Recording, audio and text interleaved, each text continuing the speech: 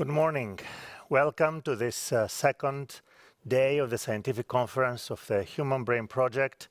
We have lots of exciting things in store for you throughout the day. And what better way than to start with an amazing keynote speech. We are very happy to have Giacomo Indiveri here from the Neuroinformatics Institute of the University of Zurich and ETH Zurich, who will talk to us about the neuromorphic computing and engineering, past, present, and future. Giacomo has gotten his degree in electrical engineering from the University of Genoa, and then he went through various places, Caltech, his habilitation at ETH Zurich, and for 25 years he has been at the Neuroinformatics Institute, where he's heading the Neuromorphic Cognitive Systems Group. It's a great pleasure to welcome you, Giacomo, here. For the next 25 minutes, we're ready for a great ride. Giacomo. Thank you. It's really a pleasure to be here as well. It's an honor to have the opportunity to tell you about neuromorphic computing and engineering and to go over the past, the present, and the future. Yes, I'm from the Institute of Neuroinformatics from the University of Zurich and ETH Zurich, and I will be talking about the various activities in the neuromorphic computing community, including those that have been put forward in the Human Brain Project. And I would really like to take this opportunity to give tribute to Professor Karl-Heinz Meyer, who left us sadly almost exactly 3 years ago. As I'm sure you all know, he was one of the main forces, the main drivers of the neuromorphic pillar in the Human Brain Project. He was really a visionary that inspired many students and was inspiring, also an inspiring mentor and a colleague. So I think this is the perfect opportunity to give tribute to Professor Karl-Heinz Meyer, who was really pushing the boundaries of both neuromorphic computing technologies and artificial intelligence. And also within the scope of the Human Brain Project, trying to create a link between artificial intelligence and natural intelligence. And so in the next couple of slides, I would just like to give a sort of introductory background just to bring everybody on the same level of both artificial and artificial and biological intelligence and the links to neuromorphic intelligence, so that then we can really appreciate the past, the present, and the future. And this is just a very, very summary slide on the analogies and the differences between artificial neural networks and biological neural networks. I am sure most of you know all the details, but as I said, it's just to bring everybody on the same page. And so here on the left, you see a diagram of the McCulloch-Pitts neuron, which is really sort of the workforce of artificial neural networks, which works by integrating multiple inputs, or actually summing multiple inputs, gated through multiplying factors, the synaptic weights, and then taking a nonlinearity and sending the output of this operation as a binary, either 1 or 0, to the next level. This is an artificial neuron that is used to simulate neural networks, and the simulation of these networks is completely detached from the underlying hardware. So the algorithm can be run on an ARM processor, on an Intel processor, on an FPGA. It really is something that is detached from the physics of what is doing the computation, the hardware that's doing the computation. This is really different from biology, where we have physical neurons, and you see more on the right diagram. These are drawings, schematic drawings of pyramidal cells in which you can appreciate the different morphology. So these are also units that integrate their inputs through some nonlinear and multiplicative factors. So there are also synaptic weights here, but also temporal dynamics and nonlinear transfer functions of the individual synapses. And then they also integrate these currents that are being produced in the dendrite. And then depending on the state of the neuron, depending on various conditions, an action potential is generated. But here it's not just a 0 or a 1 output. This is really also something important. It has temporal dynamics. The propagation delay of these action potentials also changes with various properties of the neuron, whether there is myelination or no myelination, whether the axon is longer or shorter. And these are also things that actually change during the course of the the processing of the network. Learning is not, and plasticity is not only working on the synapses or the synaptic weights, but the whole neuron is changing its morphology, the length of its axon, the delays in its action potentials. It's changing the learning rule itself. There's metaplasticity, and it's really a much more complicated structure than the simple McCulloch-Pitts neuron diagram that we see on the left. And really what is important is to appreciate this difference that in biological neural networks, these processing systems compute through the physics of their computing elements. So the algorithm is the architecture. So the hardware substrate is the algorithm. And this is probably one of the biggest differences that explains the huge gap there is in power consumption in artificial neural networks and biological neural networks. And speaking about artificial neural networks, again, another very, very quick summary slide to bring everybody on the same page. I just wanted to remind everyone that artificial neural networks have been around for many, many decades now, for actually several decades, but only recently they became very, very popular. And in fact, they started to outperform classical optimization and engineering approaches only from 2009 on.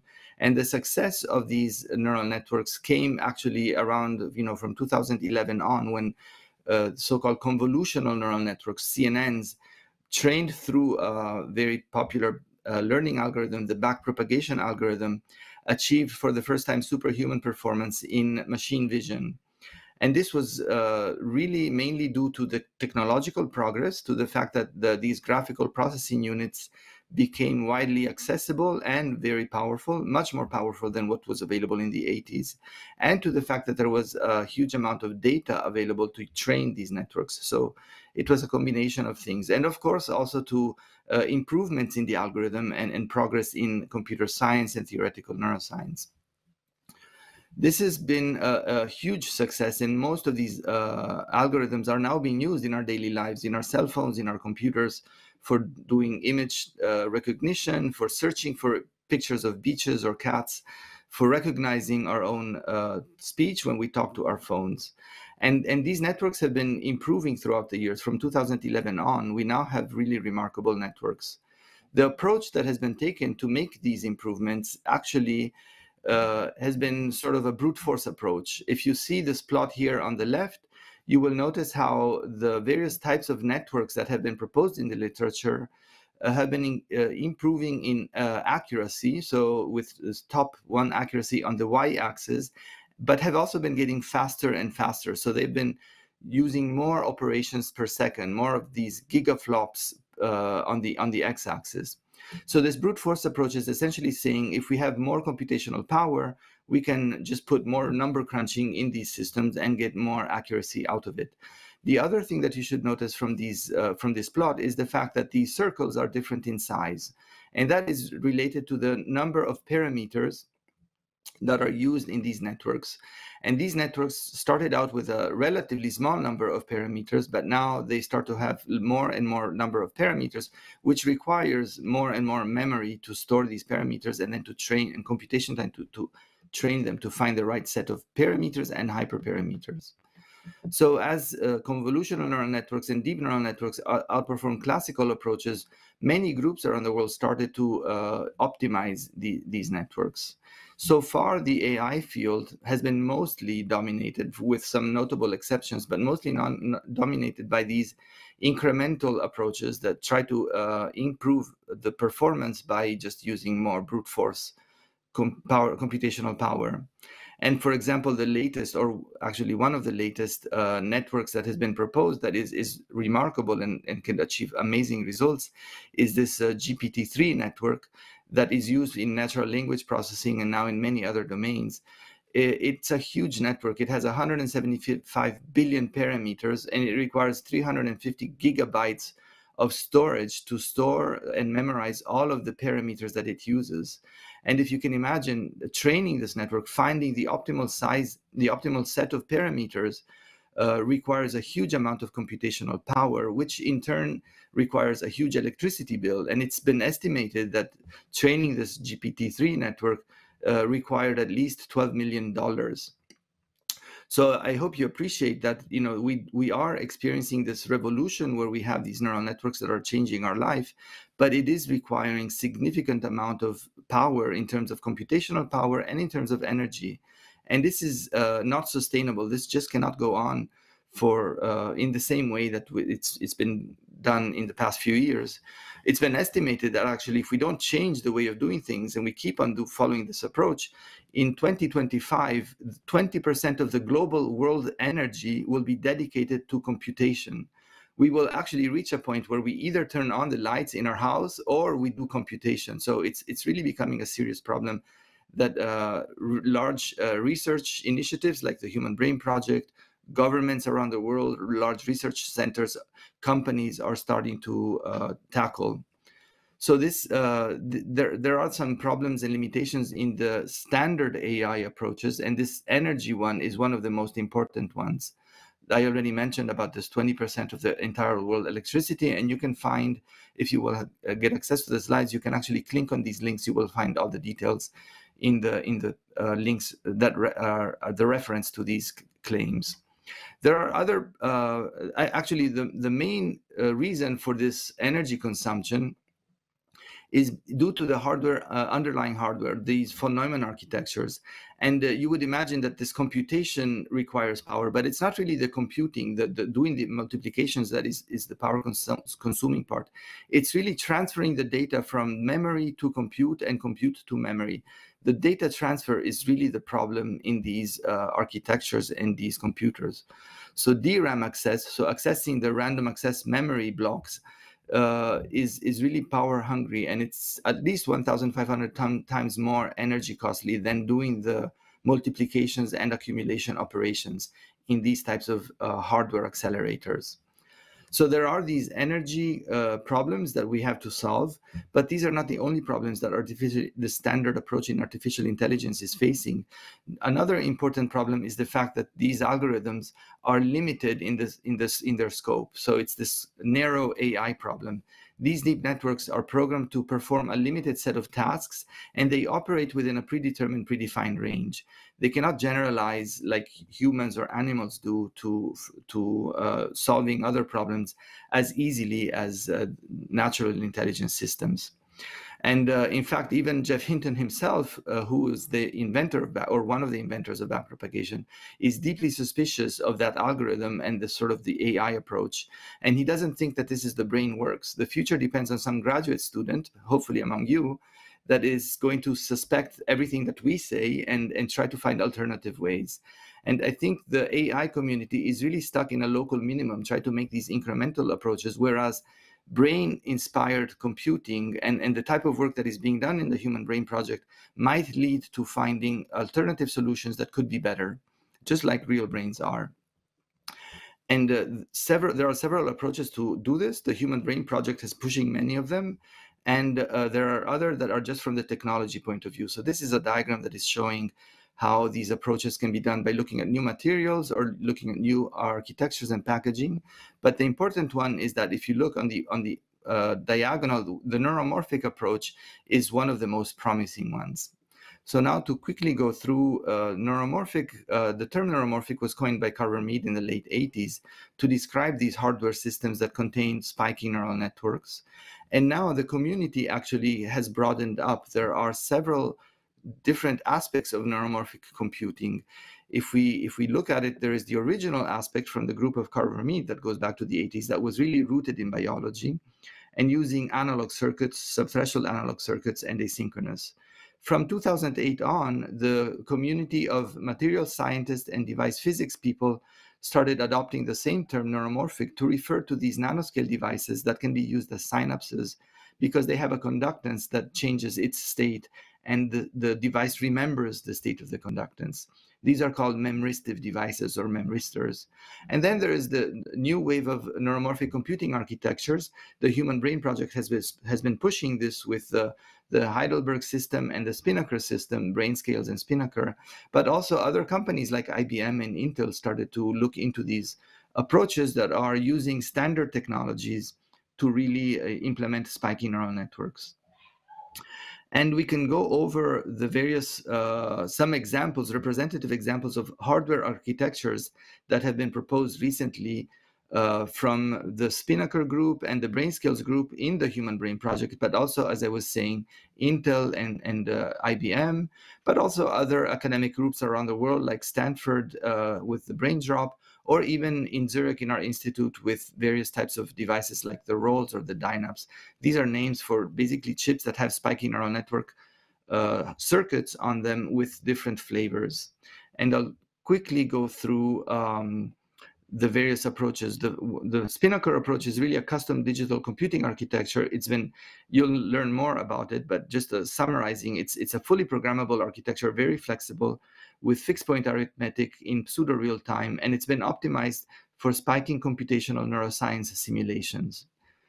The Loihi chip is a research platform with asynchronous multi-core chips simulating spiky neural networks, again for basic research, optimized for prototyping and scalability, similar to the True North chip by IBM, which is also an asynchronous digital architecture that can simulate spiky neural networks. It's a bit less flexible than the Loihi, and the advantage it has is that it has more neurons, but the price that it pays is that it loses in flexibility.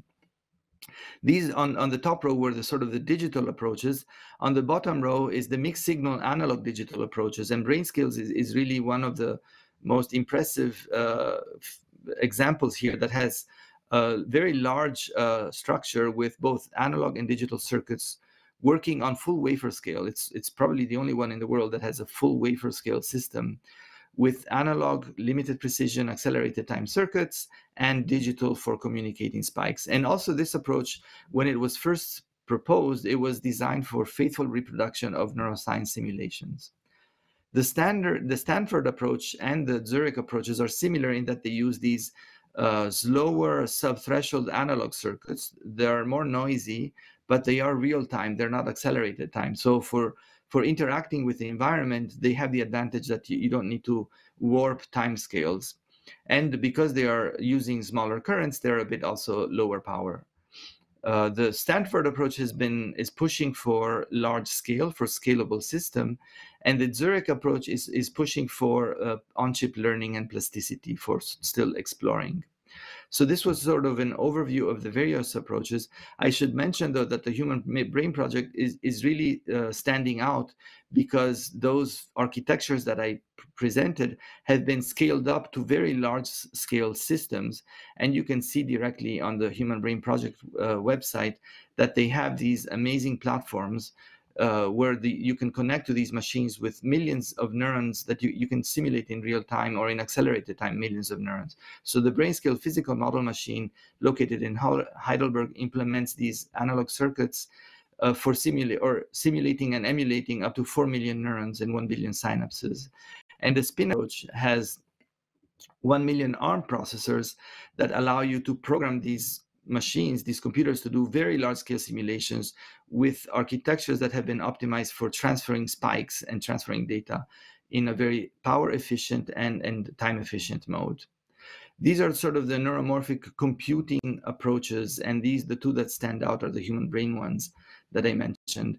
The title of this presentation is Neuromorphic Computing and Engineering. So I'd like to differentiate the neuromorphic engineering approach from the neuromorphic computing approach with the following slide. The neuromorphic engineering approach goes back to the ideas of Carver-Mead. As I said, it was deeply rooted in biology, and it really is designed to try to understand how the brain works by building systems. So there is no agenda in making products or making simulation engines for neuroscientists.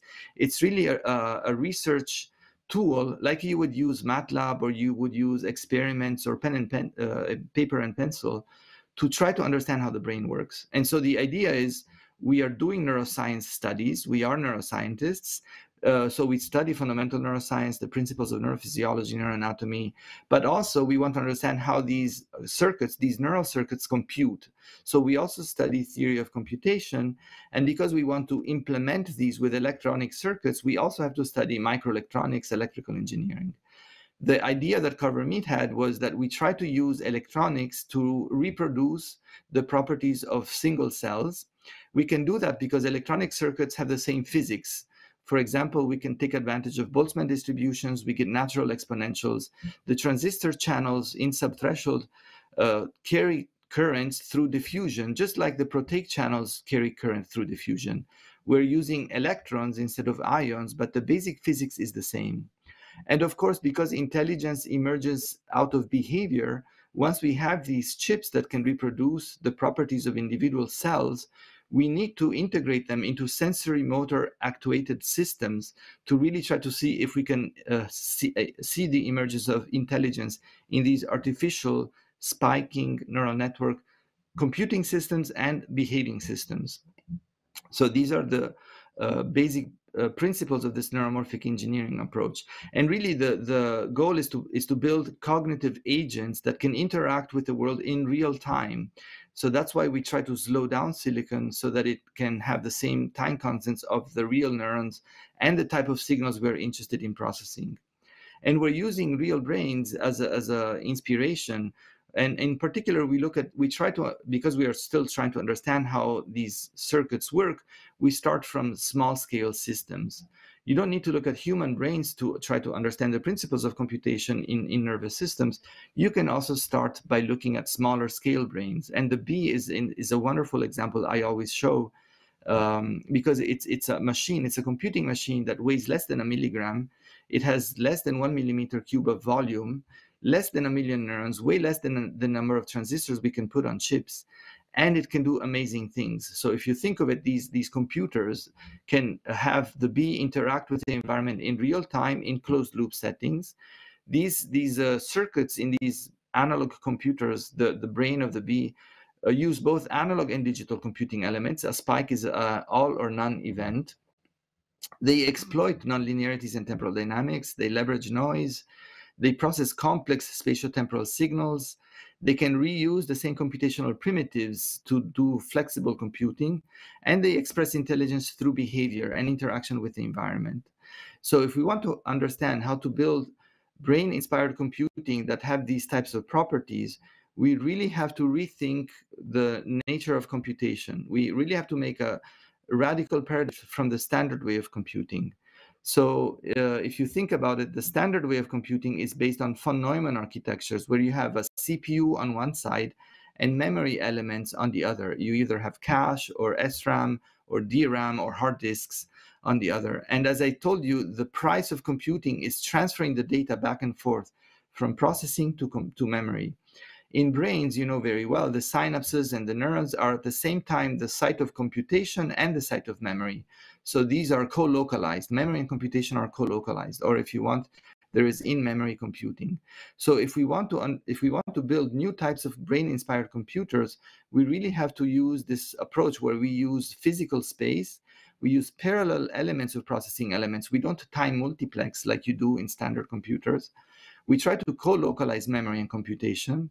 And if we want to save power, we also have to be careful in using passive circuits that are data-driven, circuits that don't burn power if nothing happens, because computation is very sparse in both space and time.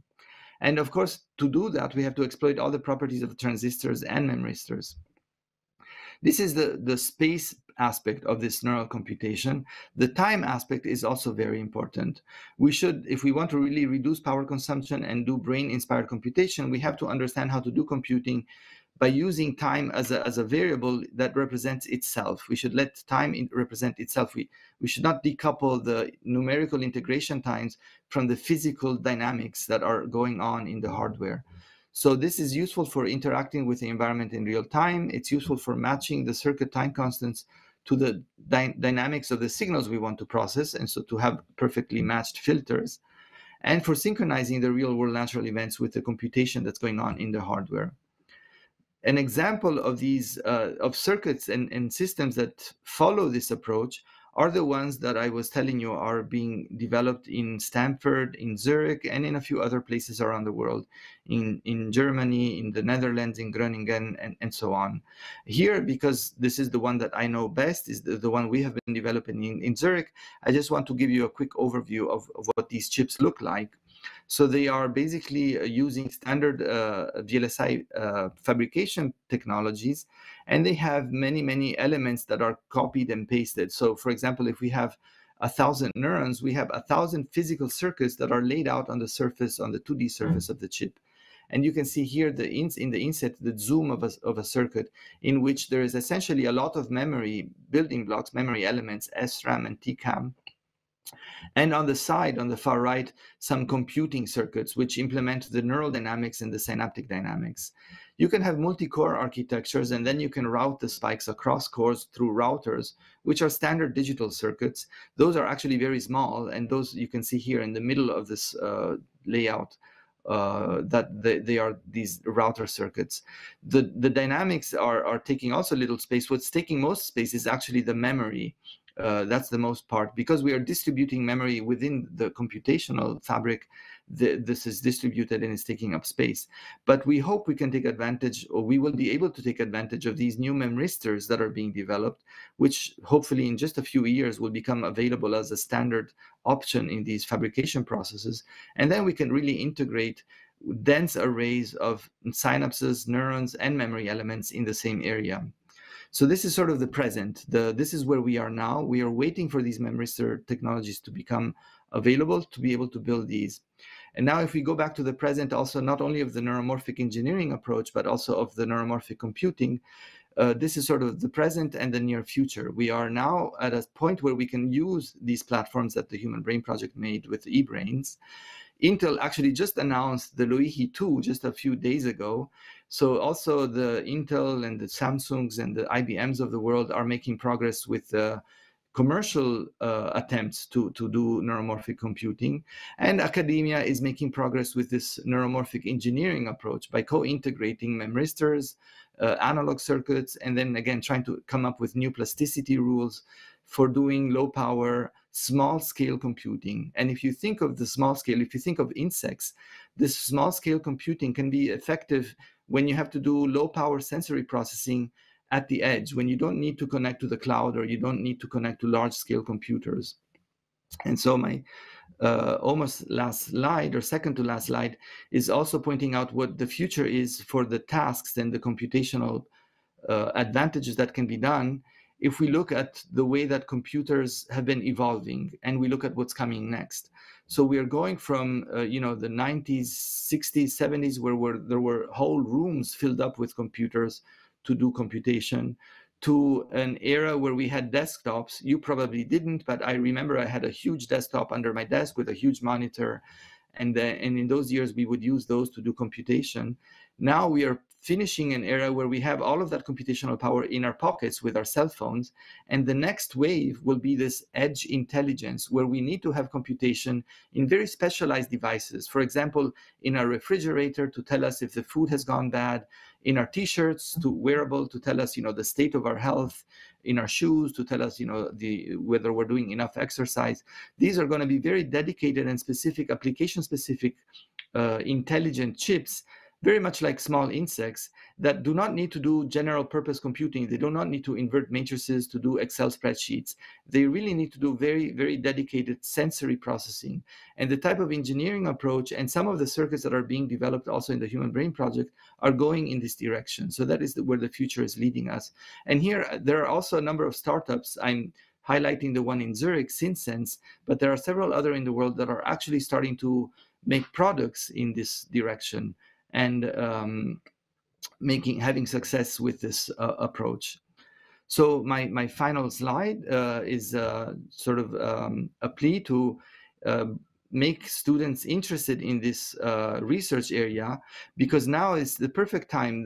Even Nature with this editorial shows that big data needs a hardware revolution. Even though artificial intelligence algorithms are making headlines, the biggest potential is in understanding how to create hardware that can, with the physics of the hardware, implement brain-like computing. And we are now at a point where conventional AI is increasing power requirements. We cannot follow the standard approach. New emerging memory technologies are extremely promising, and they are now ready to become exploited. Neuroscience, as also through the Human Brain Project, has made tremendous progress in uncovering powerful and robust neural processing methods. So this is the perfect time to really bring all these things together and create a new field of neuromorphic intelligence, if you want, which brings together neuromorphic computing and neuromorphic engineering. And here I'm just highlighting, there is a new journal that recently came out. This is sort of an advertisement because I'm one of the editors. It's called Neuromorphic Computing and Engineering. It's open access, and it's actually free to publish until the end of the year. No fees for people that submit.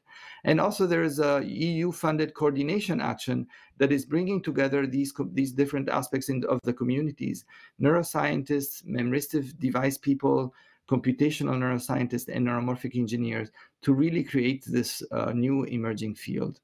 So I hope this was enough to give you a quick taste of what neuromorphic computing and engineering is, and to show you where it can lead in the future. And I thank you for your attention, and I'm ready for questions. Thank you very much, Giacomo, for this exciting presentation and the trip that you took us from the past all the way to the present and the future. In the last 2 or 3 minutes of your presentation, a whole bunch of questions came, and one is more exciting than the other, so I'm not sure. I don't think I'll be able to pose all of them to you, but let me start from the one I meant to ask you, and then maybe we'll do a second one, and then we'll wrap up. What is the potential of quantum computing for neuromorphic computing? Quantum computing is another fascinating emerging technology. It's quite complementary to the neuromorphic engineering approach, where I told you we would focus on small-scale, closed-loop sensory processing systems.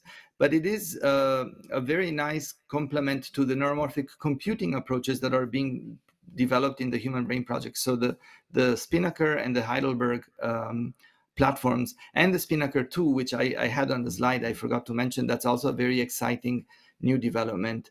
And for now, they're following parallel pathways, and they're making progress independently. But there are already several attempts to bring the two together and try to use inspiration from neuroscience to exploit the properties and the physics of the quantum computing architectures. So it's really not my field of expertise. I do not have any specific details. I can only tell you it's a very exciting time, and we will likely see very exciting proposals in the near future on bringing together neuromorphic computing and quantum computing. Excellent. Often the great interest is in the edge of where to exactly meet. At the interface. Let me grab another one. The next Loihi chips will be based on 4-nanometer technology. What engineering edge the neuromorphic computing systems from HBP possess today, whatever it is, how long will they keep that edge against industrial giants if/when a well-defined application niche for NMC appears? How can we compete? I think we do also in Europe, but also in the States, the edge that we have as an academic community and as a now sort of a large community that has received a significant investment is our own brains. We have the know-how, we have the competence of understanding how to use these spiking neural network circuits to do computation.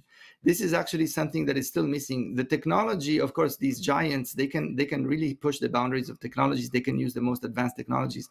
But the bottleneck, what is actually slowing down progress, is not really the technology. We can put tens of millions of spiking neurons on platforms, either single chip or multi-chip platforms. The problem is, how do we use these neurons to do computation? And that requires exactly what the Human Brain Project has been doing, a dialogue and an interaction between different disciplines, going from neuroanatomy to neurophysiology to computational neuroscience, theoretical neuroscience, computer science. And this is the edge that the Human Brain Project community has, and also sort of the academic communities around the world working on these topics. So we can actually ride the wave of Moore's law and the progress that Intel is making, because in a few years, these technologies will become accessible also to us. But we now can make progress in understanding how to use these circuits to really do computation, and then maybe even outperform the standard brute force approaches that the AI community has been following so far. This is great. This is great. And let me give a third one, very short answer, if you may. Let time represent itself. This could be interpreted philosophically, very in engineering way.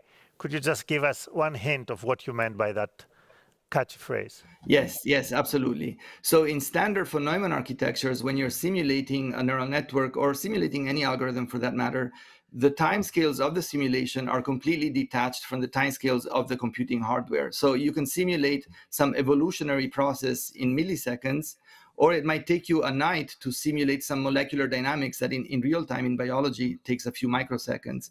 So they're completely detached.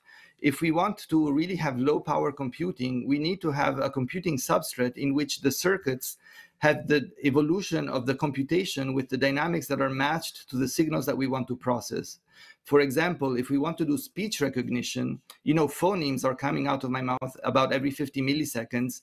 So we should try to build artificial electronic neural circuits that have the same time constants. So these analog circuits, like in the Heidelberg Brain Skills project, we could use circuits that have time constants that are well matched to the ones that we want to process, and that would help us to reduce power and bandwidth. So in that sense, time would represent itself because the physics of the computation would just run through natural time. The circuits would just decay with 50 milliseconds. They would resonate with if they recognize one phoneme and not resonate if they don't recognize a phoneme, and so on. And it's very, very different from the standard way that is being done in DSPs, for example, in hearing aids or in standard computers. Excellent. One more clapping for you for this fantastic presentation. I see you have 286 claps, virtual claps. So I guess everyone is excited. It's really an honor for me. I'm really grateful. Excellent. Thank you so much, Giacomo.